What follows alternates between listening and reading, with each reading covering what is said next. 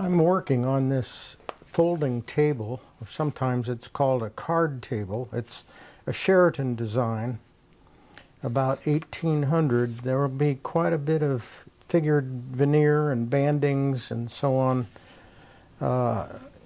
these aprons.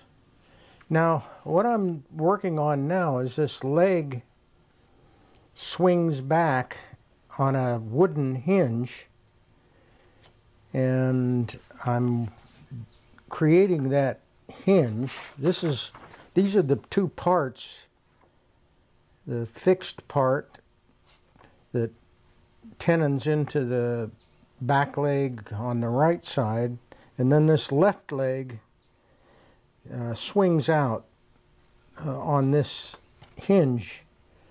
So I've got the two pieces here. This is the this is the movable part, and this is the fixed part.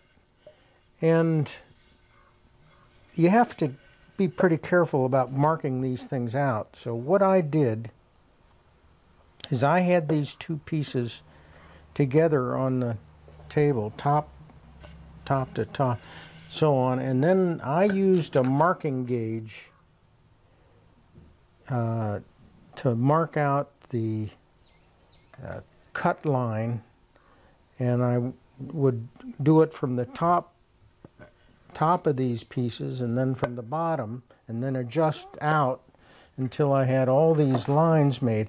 I had made full-size templates, but actually I think it's better not to use these to mark the position of the cuts.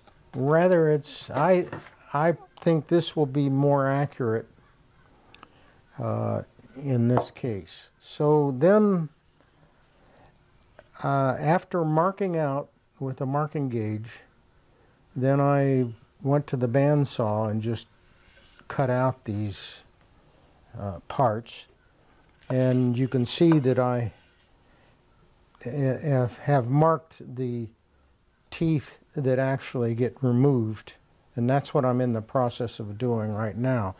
I drilled the hole before I did any of the cutting here. So I drilled from the top down on the drill press, and then I turned it over and drilled the other half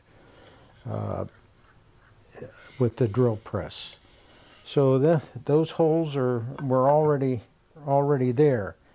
So what I'm doing now is just knocking out this waste, and I need to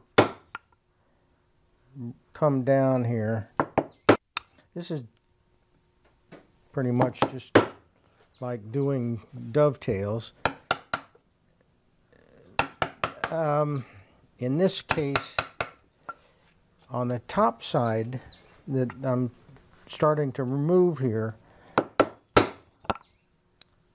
I like to leave a little bit of a flat area back here, because when I turn this over, that helps to hold that tooth in place while I hit it from the other direction.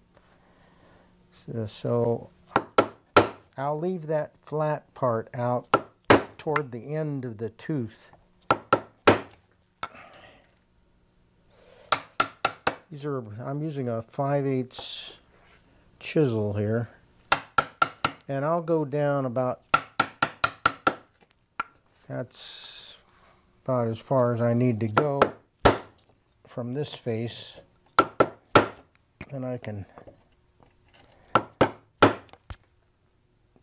turn it over, and I'm going to go again. I'm going to knock out a little bit more.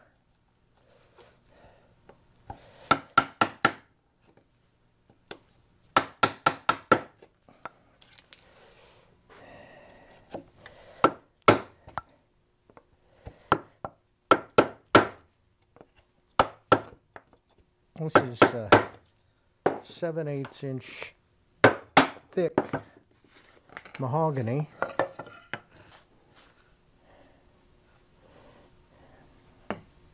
It's pretty easy to work, nice to work. There aren't grain issues with this species. First thing I do is take a little chip out to the cut line. That gets me a little shoulder. Then I can notice that I've already created a nice flat on this top surface. I did that before.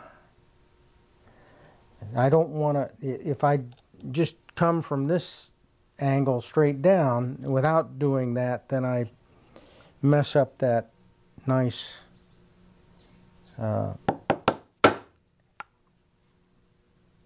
nice cut there. So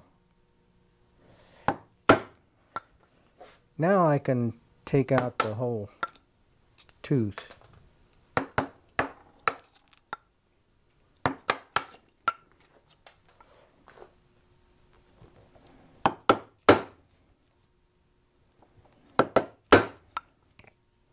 Now these will have to be rounded. I'll do that. I'll mark it out. Let's see if I've got a. Oh, here's the way those things are going to get rounded over. This movable one, you round that whole thing. This fixed one, I can just round the one corner.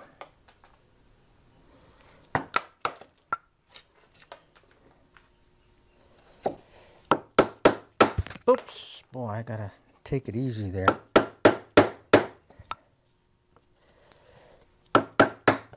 Didn't expect that to come out like that.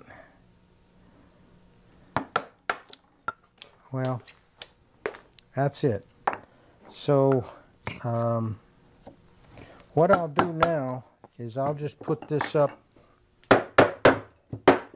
in the vise and clean that up in the middle there. So, what I'm interested in knowing is how these things, this is the moving piece, and this is the fixed piece, and I'm probably going to have to shave some things so that they'll go together. That's tight, see? So I'm going to have to just do a little bit of shaving, not much. I don't think it'll take much. And then I'll do the rounding.